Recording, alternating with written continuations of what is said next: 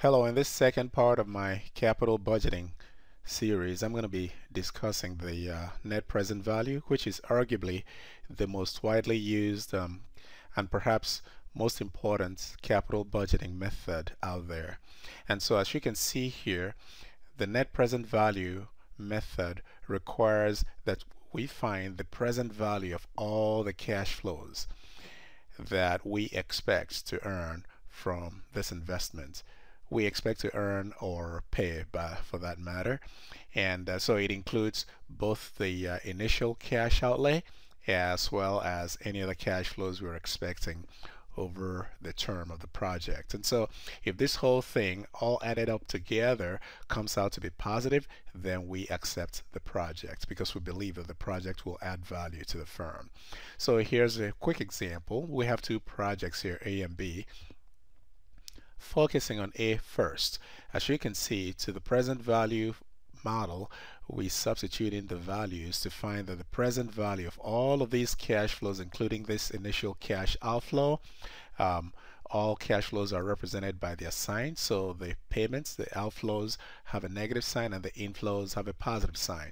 So we find that all things considered, this is a good project because if these are in millions, it says that this project would add about $513.67 million to the firm because that is the net present value. So now for B over here, again, we do the same thing. And all things considered, it comes out to be 679.22. Again, a positive result, and so we should accept project B. Quick and easy to do this using your BA2 plus, which is what I'm going to demo right quick using A. So again, first thing you do here, you clear screen, and then click second clear TVM, second clear work. We may not be using that mode, but it's good practice.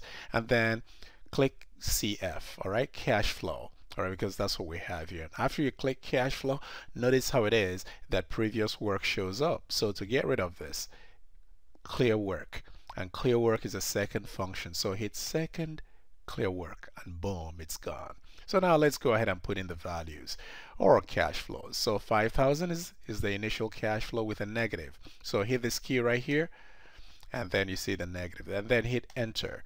Scroll down to C1. C1 is 4,000. Enter. Scroll to C2. C2 is 1,000. Bypass the frequencies. Enter. Scroll down, bypassing this, to C3. C3 is 800. Enter. Scroll to C4, which is 600. Enter. Scroll to C5, which is 300. And we are done. Enter. All right. Don't forget to enter. Hit NPV for I, which is really our notation is R for cost of capital. Type in 12. Be sure to type in 12 and not 0.12. If you type in 0.12, the system believes that that's 0.12%. So this is 12%. So type in as is, enter, and then scroll down again. All of these commands are summarized right here. And then after you scroll down, hit compute, and that's your compute key. Click it, and that is your NPV right here. All right, and in the same way you can calculate the NPV for project B. Now even better, if you want to, you can use this spreadsheet function to hook it up, and here we go. All right, so that's project A, all right, and that's cost of capital, and that's the NPV.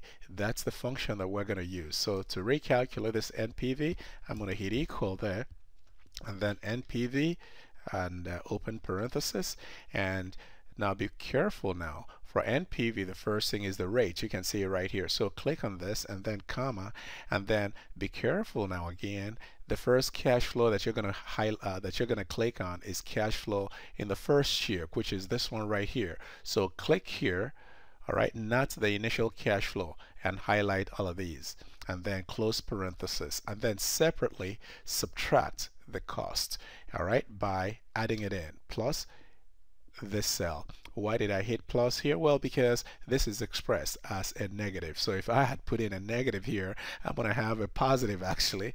All right, so to make sure that this is mathematically correct, I had to put negative here because negative, I had to put positive here because positive negative is actually negative. All right, so you hit enter and that's it. And for this other one, we can do that real quick. Open parenthesis, and that's the rate, comma, and get all the cash flows from the first to the last. All right, close, and then subtract the initial cost. All right, and that's it right there, and that's how you get it. And so that's really all there is to it. Now we can summarize that if these two projects are independent, again, this would be like a warehouse, this could be like a truck. These are two separate projects the firm is considering. Because both of them have positive NPVs, both should be accepted. All right, so we're going to accept both.